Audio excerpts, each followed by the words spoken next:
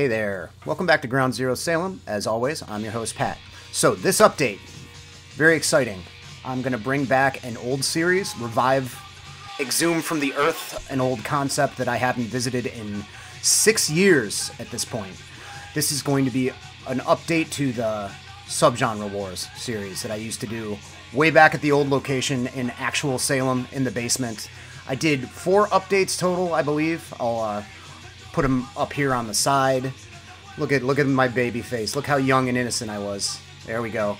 The concept was pretty simple. I would take 2 disparate subgenres within hardcore punk and metal and kind of compare and contrast. Generally, one subgenre would be one that I was really well versed in and worshiped the heck out of, and one that I was kind of picky about, and then I'd try to find a middle ground band that bridged the gap between the two. It was a fun little exercise. I believe I did NYHC versus D-Beat. I did proto-metalcore, which metallic hardcore, something I've been really into lately if you hadn't noticed. Proto-metalcore versus brutal thrash, so Demolition Hammer type stuff. Grindcore versus Youth Crew. And Stoner Doom versus Venom and Motorhead Worship, kind of Midnight kind of stuff. So those were all fun. It's kind of fun to look back on those because my tastes are always evolving, just like anybody's, or anybody that's equally obsessed with music like a weirdo. My tastes are always evolving, so I've noticed lately, looking back on it, I haven't thought about these updates in quite a while. Just looking at the old thumbnails and stuff, I listen to just as much D-Beat, if not more, than NYHC these days. That metallic hardcore stuff, I've obviously been really deep diving on that the past year or so. So, you know, probably listening to that more than brutal thrash. Things change. I'm not burnt out on that Motorhead Venom stuff necessarily, but I don't reach for anything other than like the originators that much these days, etc., etc. So I was actually inspired to do this by another YouTuber, Mike over at Uncommon Pallor. He was doing the 2024 punk tag, and he was talking about Crust. I think one of the topics was show a Crust record, and he showed off Sacrilege. I'll show a little snippet of his take on Crust here. Crust punk. Now, Crust it's a slippery slope. It's one of those things where it's become a kind of a catch-all term, kind of like post-punk. Where it's just if you don't really know how to categorize something, or you want to be lazy about it, you just throw it right into right under the crust punk banner or the post punk banner. A lot of people associate crust punk with bands like like even something like Disrupt or State of Fear and that kind of stuff. But when I was first made aware, way back when, of the term crust, it was always like really metallic hardcore bands with kind of guttural vocals, usually played at, kind of a slow pace, not like the, rapid fire shit that's called crust today. So I'm going with that because that's my my outlook on it. So I'm going with Sacrilege, Behind the Realms of Madness. It's on Children of the Revolution records from 1985. Yeah, this is exactly what I just said. There's some up-tempo tracks on this, but there's a lot of slower tracks, very metallic. Female vocalist on here who just sounds guttural as fuck. Pretty celebrated record. It's been reissued. Originals get a little bit pricey, and this happens to be an original, so yeah. And now I won't have to show off Sacrilege. Mike did it for me. But his point does make sense. I remember an old article in the Felix von Havoc column of Maximum Rock and Roll. If you ever read MRR back in the day, it was the massive Bible of DIY underground hardcore and punk, spanning coverage of everything from garage rock to crust to militant vegan straight edge hardcore. It covered everything. I think it still exists online. But it had columnists, and Felix von Havoc was a pretty well-regarded, respected elder of the kind of more crusty DIY hardcore scene in Minneapolis. He was in Destroy, Code 13, Damage Deposit after that. Guy who knows his stuff. Very, very serious collector of a lot of international hardcore, does Havoc Records, has done it for over 20 years now at this point. He did these great columns where he'd go through grindcore, vital releases and crust and talk about it. He had the stance that a lot of people, similar to Mike's just now, that a lot of people regarded crust as bands like Disrupt, State of Fear, Doom, later on stuff that even wove in more influences internationally, like Tragedy. I can't remember if Tragedy was around by the time he was writing this or not. It might have been a few years before. But I digress. The real crust was what is known more commonly as stenchcore, which is all this early Peaceville, UK, really more gloomy stuff that is heavily influenced by Amoebics and Celtic Frost. And that's the real crust punk. So, like anything over time, genre names and what we consider things shift around. And I think it's a similar kind of deal with Anarcho Punk, where it's more of an aesthetic and a lyrical approach than a style of music, as you'll see. So I'm going to be comparing both of these.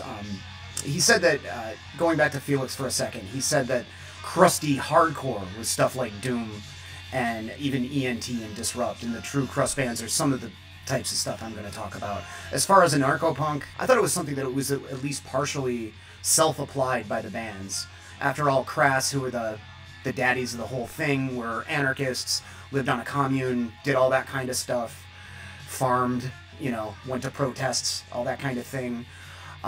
But it looks like, according to the book I'm reading on the Subhumans right now, the biography by Ian Glasper, a lot of that was kind of a tag put on by Gary Bushell and other people at Sounds Magazine, which was a prominent music newspaper magazine in the UK that covered a lot of this stuff. Through one reason or another, things got put in different buckets.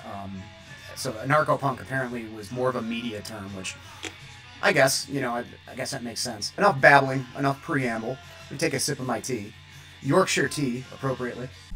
Hey, Pat from the future here. I forgot to mention at this point which genre I was kind of picky about and which one I was really, really into. Crust, no matter how you define it, whether it's the very specific way or the more open, crusty, hardcore definition of it, has always been a big favorite of mine since I discovered it.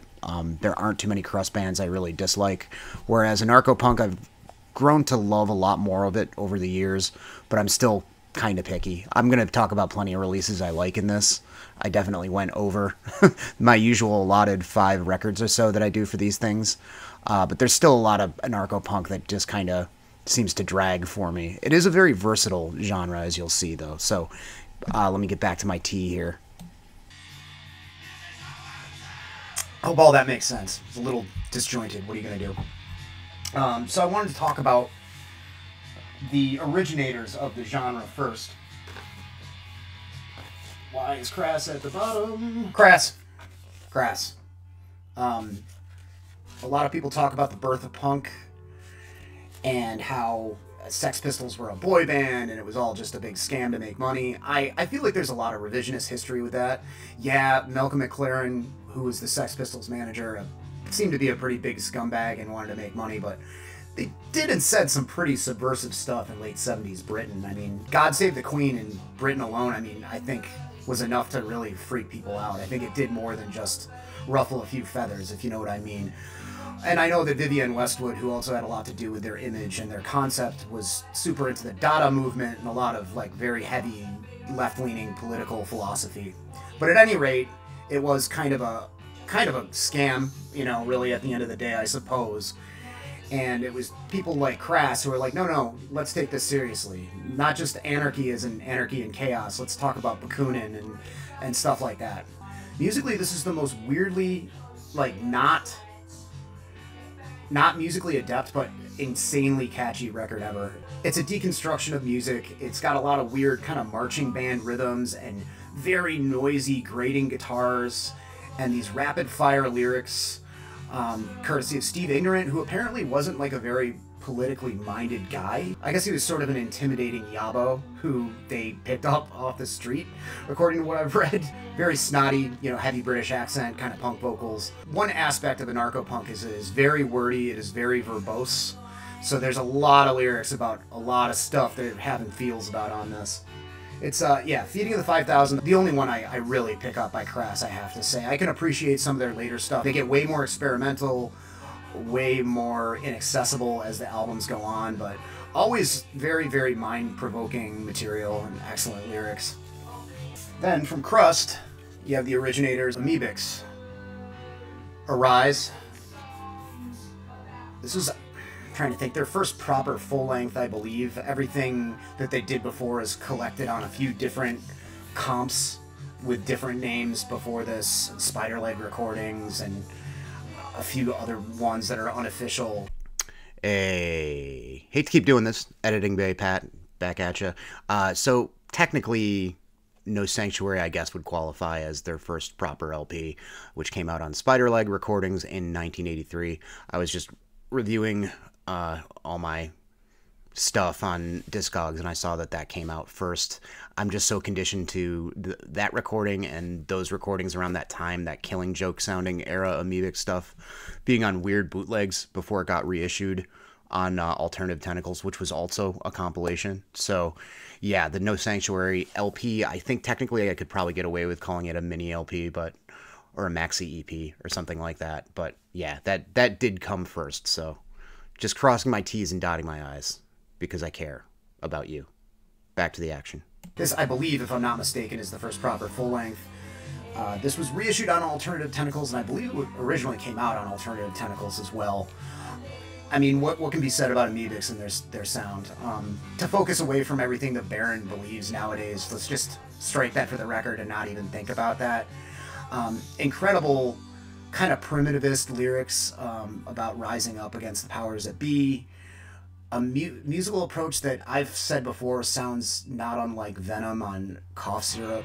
Like, it's this murky, heavier new wave of British heavy metal with the atmosphere of Killing Joke. There's some great galloping on it. There's almost some sort of, almost like Celtic Frost kind of vibes on it as well. I don't know if that's intentional or not, if those guys were listening to CF. But this record's fantastic. It's the best one. Monolith, the one after this, is also very good. Very strong Motorhead influence throughout as well. So, great. There's a bonus 7-inch on here that has a song called Right to Ride that's pretty much just like a Motorhead song, sound-wise. Now, I'll go down the line of like the stuff I'm most familiar with and have a strong connection to, and then get to eventually newer artists. Before I go any further, I should mention what we're listening to. This is We Won't Take No More. This is a CD compilation of a bunch of different comps, I think 7 inches, put onto one CD from Mortar Hate. Mortar Hate was Conflict's label, which is a band we'll be talking about covering in this. And good mix of bands on here. You got Verukers, Toxic Waste from Ireland, UK Subs, I think Northern Ireland, UK Subs, The Partisans, The Insane, Icons of Filth, even DOA from Canada, Oi Polloi from Scotland, love that band. The Other Anthrax, real quick, funny anecdote. There was a metalhead guy that was like an older metalhead I'd see at shows in Rochester and Buffalo all the time, who looked like he was straight out of the 80s before it was a retro thing. Like mid-90s, he had a backwards flipped up suicidal hat with a bandana under it, and this leather covered in like metal band logos. On the back was a massive Anthrax UK Capitalism is Cannibalism graphic, and I'm pretty sure he didn't know that it wasn't the Anthrax from the United States with Joey Belladonna. I'm pretty sure he just saw it somewhere and was like, oh, that's cool, I've never seen that Anthrax logo before. I could be wrong. Maybe he was into a ton of thrash metal and one anarcho punk band that just happened to have the same name as a legendary thrash band. I think he wasn't in the know. Anyways, so yeah, cool comp that'll be playing in the background. I think that was Broken Bones. All right, sliding back over to Anarcho. Subhumans, man. Rats. Hey, couldn't have planned that better. Rats and Time Flies But Airplanes Crash. 2 separate EPs, 2 separate recording sessions, one from 83, one from 84. I like everything the Subhumans have done. They're one of my favorite punk bands. Dick Lucas, one of my favorite lyricists, up there with Chris Callahan. Just a very varied band. They talk in the book that I've been reading, their biography, about how they didn't really feel comfortable being labeled Anarcho Punk. They were cool with all those bands, but they were kind of just doing their own thing. And I do find Dick Lucas's lyrics a lot more relatable and just kind of more straightforward and digestible, and more like Everyman than a lot of typical anarcho-punk bands like Cress or whatever. And their music's so diverse. I mean, they have a song with piano on this, piano only. I think some other instrumentation, mostly piano in the front anyway. And Dick singing, and it's just about the life of a really sad life of a woman named Susan. And it's heartbreaking. It's so good. There's some other great jams on this. This came out on Blurg, which is Dick's own imprint. Labels, that's one of my favorite. I mean, it's an old concept in punk, like, we shouldn't label each other, and what does it actually say about us as a person, yada yada. It's well-worn territory at this point, but I mean, singing about that in 1979, I think, is something really ahead of the curve. Blurg Records, all these bands kind of had their own little imprints. I want to say there is Mortar Hate, there's Cress Records, Spiderleg Records. It's kind of, I think something in the UK at the time, there was government-assisted, doled out to people that wanted to start their own businesses, so a lot of people started labels. I believe Peaceville started that way, maybe even Earache too. So it's interesting, like, every single band has their own label accompanying it. But yeah, very, oh my god, the super varied music, ranging from, you know, almost proggy elements throughout their discography to reggae, to straightforward raging punk rock. One of the best bands to do it.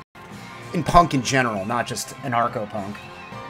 Then you've got Hellbastard, Ripper Crust. I had to grab this because, I mean, that's where it comes from. This is extremely raw. It was originally a demo. I did recommend this to people into demo-level death metal and raw black metal, too. Just really, really gross, feral, snarling stuff. Again, that sort of weirdly sluggish, underwater kind of chugging. Obviously, thrash metal had left its imprint on everybody in the punk scene at that point. I feel like everybody, even if they didn't cop to it, liked Metallica. So you can hear a little bit of the choking up on the E and the kind of thrash metal influences on a lot of these UK records. I think the Celtic Frost thing was coming through as well. It's got that kind of heaviness to it. But a punk attitude, you know, a clear influence on everything that I'm going to be talking about, one way or the other, is Discharge, of course. You know, D-Beat is kind of its own thing that crosses over with Crust, and I think has kind of absorbed itself into Crust at this point. But, I mean, yeah, the rhythmic approach of Discharge left an indelible mark on almost everything I'm going to be talking about. But, yeah, this is a fantastic, gloomy piece of nightmarish Crust here. One of the originators of it. Got way more metal later on, kind of almost turned into a full-on thrash metal band by the end of the 80s or beginning of the 90s. They had a record I can't recall the name of. I have the tape over there. It came out on Earache. There was a song on the Grind Crusher comp, and I kind of like that record too. It's not terrible. It's almost like technical thrash, though. Then you've got Death Church by Rudimentary Peni. Good old Rudy P in the hizzy. Talked about these guys recently with that reference to Lovecraft, that literary thing in the metal tag. Just to reiterate what I said before, this is anarcho-punk, but it's so odd and so nightmarish and incredibly tight. Really, really good bass playing, three-piece, evoking a lot of just very, very evil, weird stuff without being remotely metal. Nick Blinko, the chief songwriter, kind of wore his issues and his mental health problems on his sleeve as well as his politics, and it really shows through. He did all the artwork for this and all the artwork for all their records. I'm told he drew it out on like huge pieces of paper on the wall. It's like tiny, very detailed pen and ink stuff. Just these nightmare escapes. Very, very cool. Also not completely self-serious either. There's a lot of little kind of like jokes here and there. I think there's like a lyric. There's a lyric on one of their songs that states, half of the world is starving, the other half is dead. Something along those lines. So, yeah, you know, dark kind of gallows humor kind of stuff. Upbeat and punk, but very twisted. You got Prophecy of Doom. Another one of the flagship OG Crust bands. This is probably the most metallic out of all the records I'm showing today. Acknowledge the Confusion Master. This is a reissue that came out on Peaceville. These guys are pretty metal looking at this point. I think they have some earlier material that's a bit rougher. I have a discography CD as well. These folks were featured on that grindcore compilation. You could probably find it on YouTube. I have a DVD of it. It's a Hard and Heavy video magazine compilation of all the death metal stuff. It says grindcore, but it's mostly death metal. Prophecy of Doom is on there, and they fit in pretty well, but it's kind of funny because they're talking about how, oh, we used to be punks back in the day, and we've sort of moved beyond that. And I mean, we're around from the early punk days, and we were all punks, but it's still true to our hearts. And punk's not exactly fashionable now, but it's still in our hearts. I don't really think people think of them as a death metal band still. They're still regarded as a crust band. And the music's there, you know, it's that gloomy, mid-paced, foreboding kind of crust punk stuff, but there is something a little bit more grind influenced about it, tone-wise. There's a really weird vocal approach it sounds like the dude's kind of like inhaling or something. It's very strange, very singular. It's very loud and relatively well produced. So that kind of shines through a little bit more. It's certainly got that early earache kind of vibe to it, even though they were a Peaceville band. I think a lot of that stuff was being put out by Peaceville a little bit before and overlapping with the beginning of the Doom Death stuff that Hammy was putting out. Since I'm talking about Hammy, let's talk about the Instigators. This is Paul Hamshaw of Peaceville Records' first band, or earliest band of note that I'm aware of. The Blood Is On Your Hands. This is a vinyl compilation of a 7-inch and some demo stuff. This is super aggressive, catchy anarcho punk. Really bouncy, really angry, like almost hardcore. Yeah, it reaches like US hardcore levels of aggression. Early 80s US hardcore levels of aggression. Rapid fire, spitting back and forth. Intense lyrics about the church not liking them. You know, genocide, forgotten few. It's an example of a couple song titles on there. But yeah, this stuff's great. I mean, and to talk about, you know, the labels and how they helped each other out. Their early stuff was put out by Blurg, which was Dick from the Subhumans label, so there you go.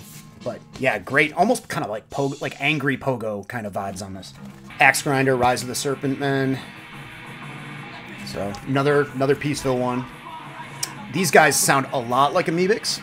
Like, not one-to-one cloning, but darn close, like a little bit more, I'd say a little bit more upbeat, a little bit more direct sounding, a little less foggy. You know, Amoebics really had this aura of like fog and gloom. Axe Grinder has that too, but I think it's a little bit more visceral. But yeah, that mid-paced, you know, metal adjacent kind of riffs, you know, that kind of thing. That's what Axe Grinder has in spades. The Grind the Enemy demo is really, really good too. But yep, reissued by Peaceville. As soon as these popped up again, I was like, oh yeah, because I mean, old pressings of that and the Prophecy of Doom were pretty up there. So up next we've got the Mob, Let the Tribe Increase. This is a good example of how nebulous the term anarcho-punk can be, because this is far closer sonically to post-punk or something like Joy Division or New Model Army than anything really directly punk sounding, we'll say. Very mournful, not very, like, very distorted guitars, like very bass forward sound-wise, kind of repetitive, hypnotic song structures, and very sad kind of sounding vocals. Like, definitely if you like post-punk, if you like Joy Division and stuff like that, this is like the anarcho equivalent almost. Yeah, there's a couple of demo versions and 7-inch versions on here. But yeah, out of all the anarcho bands, one of my favorites. For years I was like, I don't like anarcho punk, except for Rudimentary Peni and The Mob. Those are the only two good bands. And I don't feel that way anymore, obviously, but there's a reason why I like The Mob so much. They really stood out to me. Of course, Crust made its way to our shores here in America and kind of evolved into its own thing. It got particularly big in New York and California and Minneapolis, which the previously mentioned Felix von Havoc lived. Profane Existence Records put out a lot of that stuff. It definitely evolved here and kind of became its own thing. You know, we're not talking about one-to-one sounding bands that were completely a clone of Axe Grinder or Amoebics. You can hear a lot of Amoebic's influence on the early bands, of course. Of course, Nausea from New York, one of the most well-known crust punk bands. And they have the Amoebic's thing going on, but also a lot more like kind of upbeat stuff. Some cool, like really tasteful metal soloing. A lot of Discharge influence, but they get that sort of that ominous Amoebic's riffing down really, really well. They're getting 2 EPs reissued on 12-inch soon, or I think it actually might be out by now. I'll have to check. It's very soon. It's happening in March. It's coming out on Svart. Hopefully that means Extinction, this record, will also be out at some point on 12-inch. I think they have official t-shirts and everything. I love Nausea. As time goes on, they're more and more one of my favorite bands. I like everything they've done. The more raw stuff with their original vocalist Neil, the more metallic, gloomy stuff with this guy Al, Amy, the other vocalist, always pissed sounding. A band that kind of bridged gaps between scenes and genres. Amy was married to Roger from Agnostic Front for years, and they had a kid together. This was actually recorded on, I read recently, I hope it's correct, it was recorded on AF and Nuclear Assault's gear. Apparently they didn't have very good gear, which, I mean, that tracks for crust punk bands. They wanted it to sound good, so they recorded, they borrowed gear from Nuclear Assault, so that's like John Connolly's amp or whatever that you're hearing on this. But yeah, I mean, I love this stuff. This is so good. This is a masterpiece, the full length, and I like all the EPs as well. All worth checking out. Excited for those reissues. Speaking of Al from Nausea, he was a member of Misery from Minneapolis before he moved to New York. This is their split with SDS from Japan. One of the best crust splits ever. SDS is awesome. Super heavy, really thrashy crust, like a very, very strong thrash metal influence. Super beefy sound. Great. Misery, similar in a lot of ways. I feel like Misery was almost starting to lean into the death metal stuff that was happening ever so slightly at the time. But they have that crushing gloom. And the occasional fast part that keeps you from getting too bored or getting too distracted. Pain and Suffering is the name of their side, but everything Misery's done I really like. Even their later stuff that's a little bit more, I don't even know what to say about it, make a little bit more like post-punky, a little bit more Killing Joke influenced, I guess. Yeah, all their stuff is great. Awesome band, Misery. This was reissued just a year or two ago by Profane Existence. I had a couple of copies in my distro, but they got snapped up. I think you could probably get them for very cheap. That's a nice thing about Profane. They really don't jack up the prices on anything. They're very affordable. This is one band that, Icons of Filth, that I couldn't get into for years. I just thought they were kind of like humdrum, neither here nor there. You know, they were kind of angry like Conflict was, and they kind of had the heavy amount of lyrics crammed into one spot, like most of these bands kind of do. And it's grown on me a lot. This is Onward Christian Soldiers. I think it's like a, let's see. Okay, no, it's official. It came out on Puke and Vomit. You'd think with that name, Icons of Filth, and that cover art, which is incredible, that they'd be more on the crusty side. And I mean, there's certain similarities and overlap between the two genres, and it's kind of easy to pick out bands that kind of straddle both. This band does have some very gloomy elements, but it's not heavy the way Crust is. It's definitely Anarcho Punk. Very catchy, you know. I wouldn't say necessarily oi, but it does have that inherently British catchiness to it that a lot of stuff like this does. There's some great riffs, very angry, very verbose, very dark, Anarcho Punk. Pretty fast at points. And then, obviously, if you're not completely ignorant to this stuff, if you've heard of Crust and you know the deal a little bit, I'd be remiss if I didn't mention Deviated Instinct. This is the Terminal Filth Stenchcore 86 demo, also recently reissued on Agipunk and Terminal Filth. This is early Deviated Instinct. They certainly got a lot more heavy after this. Rock and Roll Conformity and Welcome to the Orgy. They almost went in the direction of Prophecy of Doom. That was nearing closer to like a death and grind sort of thing. This actually probably would be a good gap bridger between the Anarcho Punk stuff and Crust. Certainly metallic in a lot of ways, some of the riffs and everything. But the tone, the recording style, it's very stripped down. kind of, the vocals really aren't getting gruff yet. There's a few moments where they kind of are, but it's more of a hoarse shout, you know, more of a hardcore kind of vocal approach. And man, yo, like, I mean, the fashion, the style, whew, look at that style. Just like metalheads that crawled out of a swamp, essentially. Yeah, this is great. I recommend all their stuff. You can get a hold of it. I know that, I think it's Mid from that band had a band later called Bait that were pretty cool. I saw them open for Doom once when I was in the UK one time. They were really enjoyable. I got to track down some of their stuff. He also did this artwork, and a lot of the artwork for you'd probably recognize from Extreme Noise Terror and Napalm Death and a lot of other UK artists. I love his stuff. He did the cow skull wearing the gas mask and the Mass Appeal Madness and all those awesome pieces. So great artist too. And he commented on one of my videos once. So if you happen to see this, thanks, buddy. Now, again, Anarcho Punk coming over to the US. I talked about how Crust came to the US.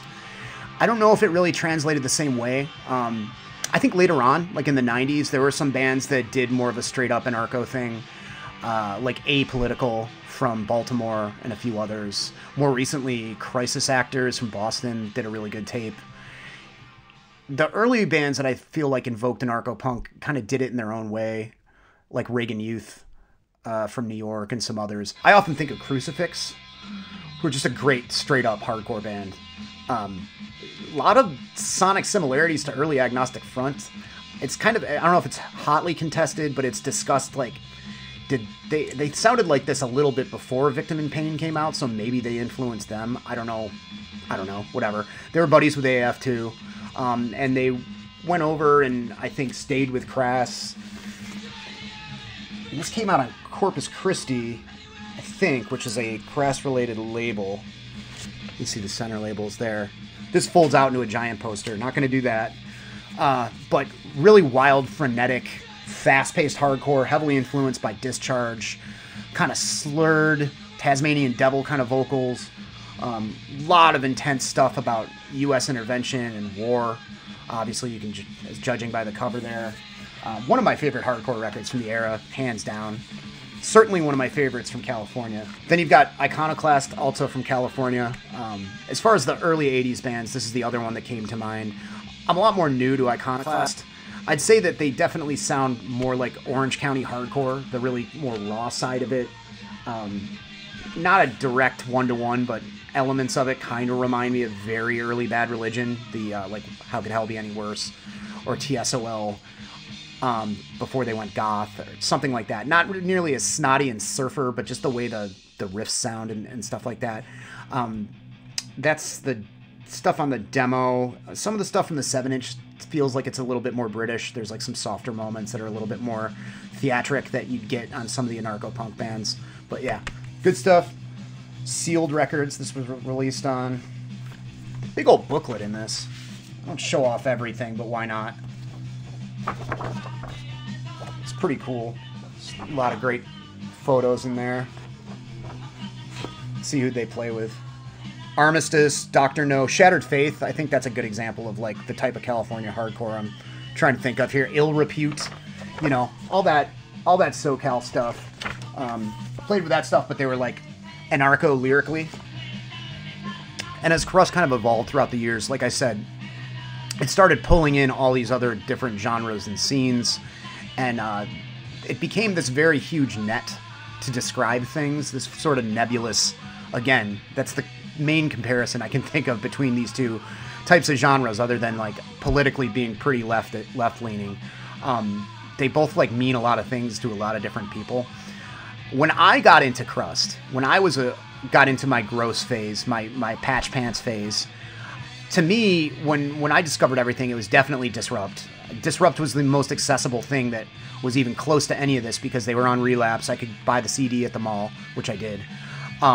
Doom had just had some stuff reissued on Profane Existence. Even with my friends, we were talking about bands like Spaz and Man is the Bastard, like they were Crust bands, because it was close enough sonically. I think in my area where I grew up, in Syracuse, there wasn't a lot of stuff like that you could find. So if it wasn't street punk, like spiky hair casualty stuff, and it wasn't Victory Records basketball jersey core, it was Crust. And over the years, I, eventually learned what power violence was, learned the difference between Crust and straight up grind. I mean, they all bleed over into each other. It's just interesting, It did evolve over the years, though, and started involving, like I said, bands like Tragedy, who took influence from a lot of that early Crust stuff like Amoebics, but also tons of Japanese hardcore. Early Neurosis, the very first Neurosis record, I think was monumentally influential on a lot of stuff. Bands like Devoid of Faith, who also I feel got labeled as Crust, but more were early Neurosis, international hardcore kind of thing. These things all kind of like float around. I feel like there was a bunch of bands from the West Coast that were around in the 2000s that were like, all right, let's focus on this specific sound, the stenchcore kind of stuff. That's what basically everybody started calling the OG crustcore bands, calling it stenchcore. And I think that's sort of a mechanism to kind of properly describe a certain sound that had gotten, diluted by a bunch of other bands that were nebulously connected to it. Another good example of that was everybody started calling everything goth. Pardon the side tangent, but there was a time when I got into goth, and it was Bauhaus and Sisters of Mercy and some of the bands on Cleopatra Records at the time, like The Wake and Rosetta Stone. That was goth. But I feel like after Typo Negative and Marilyn Manson and Korn got big, goth started covering a lot of stuff that it really shouldn't have, I feel like, that subgenre name.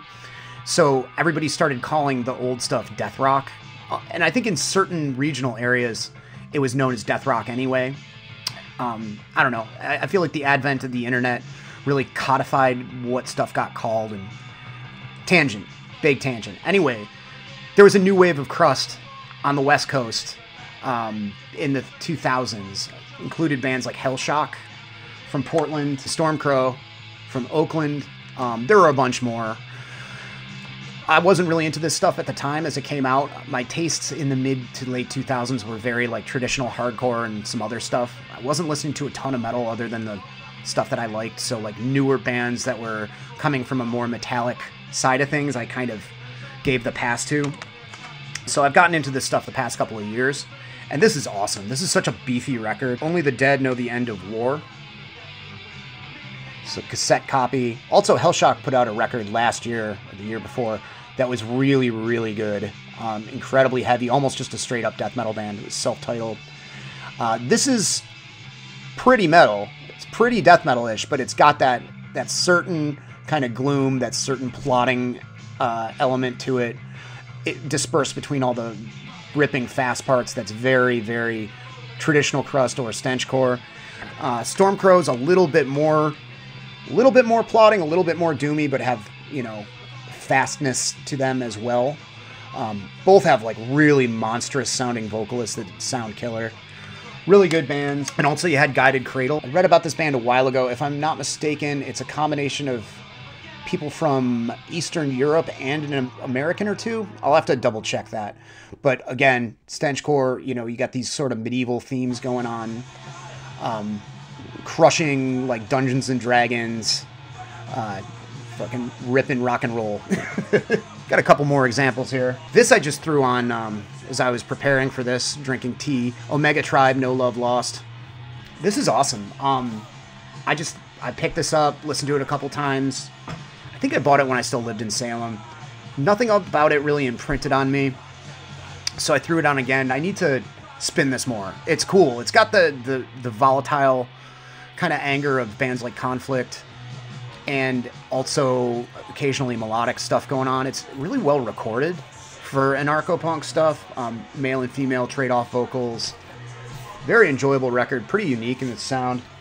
Another example, if you're looking for more kind of accessible stuff, stuff that's a fun listen, bouncy, catchy kind of stuff, you can't go wrong with Zounds for Anarcho Punk. This is the Curse of Zounds. 20 songs. I think it's a comp of all their stuff. This band is awesome. So much fun. Almost like a more sped up Gang of Four or something like that. Just really, really just fun, catchy, lighter side of Anarcho Punk kind of stuff. Almost kind of dancey. It's awesome. Obviously, I can't cover everything. Hopefully I won't get too many comments like, what about this band? What about that band? Kind of deal, because I can't, nor do I want to cover every single band.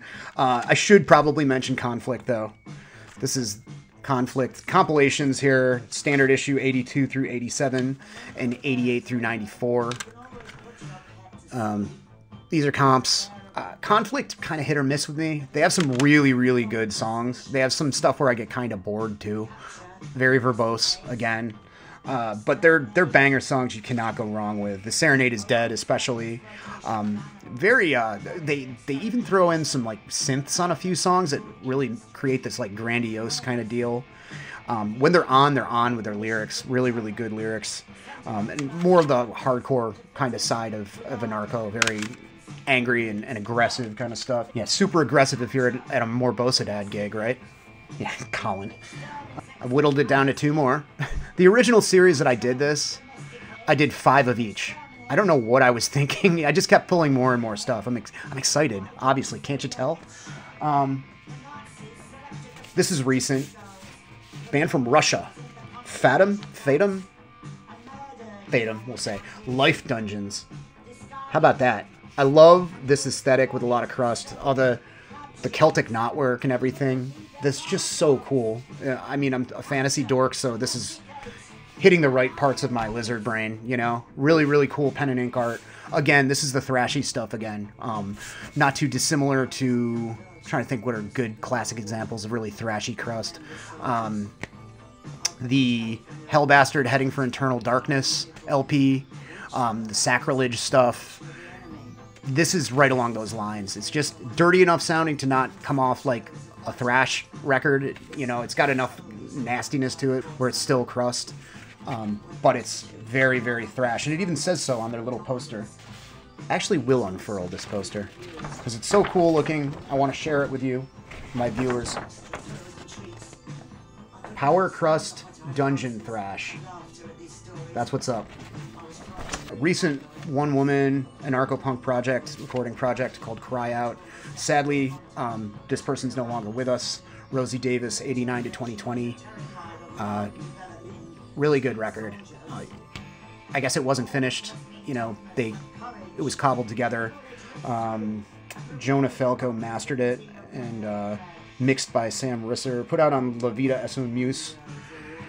But certainly the more experimental end of Anarcho Punk. I know Cress is a very good example of that later on. There's a few other bands that I'm not super familiar with that I'm kind of remiss to think of right now. Maybe Flux of Pink Indians got kind of experimental. But there's a lot of like noise washing over this and layered kind of melodic singing on it. There's some kind of more like drum machine approach with the rhythmic stuff going on with it. It's very catchy and bouncy. Rosie covered a lot of ground in just 4 songs. There's mournful elements to it. There's a song that's really kind of like jump up, like pogo kind of sounding. It's a good 15-20 minutes worth of really, really killer punk. R.I.P. A lot of people like this when it came out. This is Rigorous Institution. Pretty recent. Cane Smarsh. Really, really thick, hypnotic kind of sound here. A lot of that weird circling drums that Amoebics used so well on their earlier, more Killing Joke influenced stuff. Spiderleg recordings, etc. Songs like Winter and Moscow Madness and that kind of stuff. This borrows, I think, just as much from that earlier Amoebics before the Metallic Amoebics stuff that they did. This is also influenced by the heavier stuff as well. There's a lot of post-punk influence on this, and some black metal too. This is a great record. They did a tape after this that's also killer. Can't remember where they were from, Rigorous Institution. I'll put it. This came out on Blackwater from Portland. They're probably from Portland. We'll see. And then finally, you've got Unsanitary Napkin from New Zealand. It's great. Great. If you've seen the movie Society, I think that's a nod there. Jeff Bezos pulling his face off. Of course, you got to have the stencil font border. Crucial. Yeah, I mean, this is awesome. It's very, very catchy. It's definitely got that call and response kind of vocal shout sort of thing going on. It doesn't stick to one tempo, which is really nice. There's stuff bridging on Crust and hardcore. There's stuff that's a little bit more anthemic. They cover Do They Owe Us a Living by Cress and do a great job of it. Sounds really good. It's produced really well. Just so much piss and vinegar, so much vitriol towards the status quo. Awesome stuff. And then, usually at the end of these kind of things, I try to come up with a release or a band that bridges the gap. Now, that's not that hard because there's a wide spectrum of sound between these two subgenres, you know? You could say that Deviated Instinct is pretty close to like a hybrid or a meeting point between Crust and Anarcho Punk. You can say the same thing about that Unsanitary Napkin, although I think that's more of just Anarcho Punk with really good production, played really well more than anything else. It doesn't get that metallic. It's got a decently heavy sound. This is what happens when I fly by the seat of my pants and don't write an outline or figure out at least mentally, even vaguely, what I'm going to talk about before just pulling a pile of records. Of course, I can't cover everything in this and be completely comprehensive, but I don't want to do Antisect a disservice by not mentioning them, especially I think because they're a very early example of a band that kind of straddled the scenes, straddled the gap between Anarcho Punk and Crust. Probably a really early influence on Crust, secondary to Amoebics.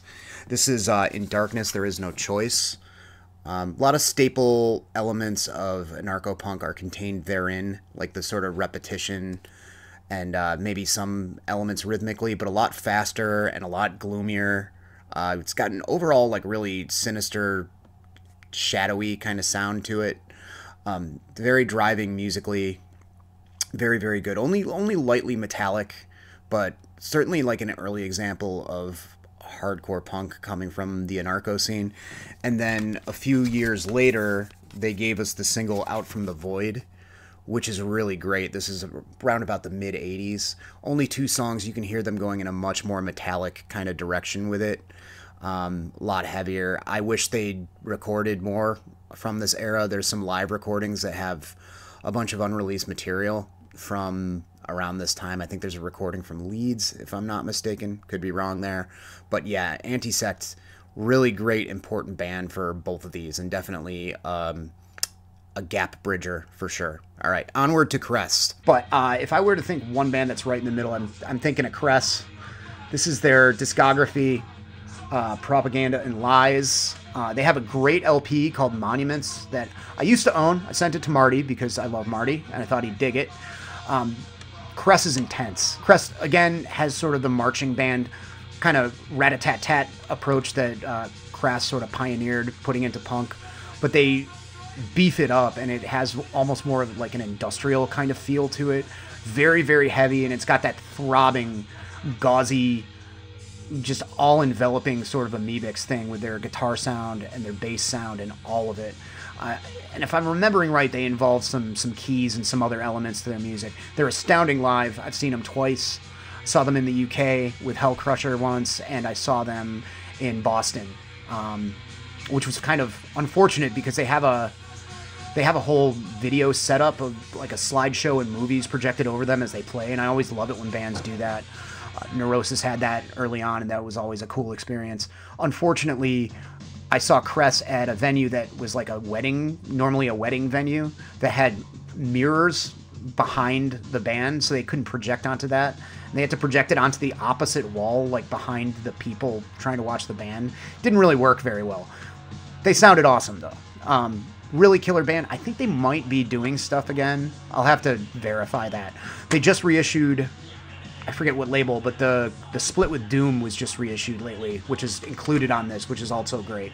I didn't talk about Doom because, like I said, according to certain people, Doom is not a Crust band, which blows my mind.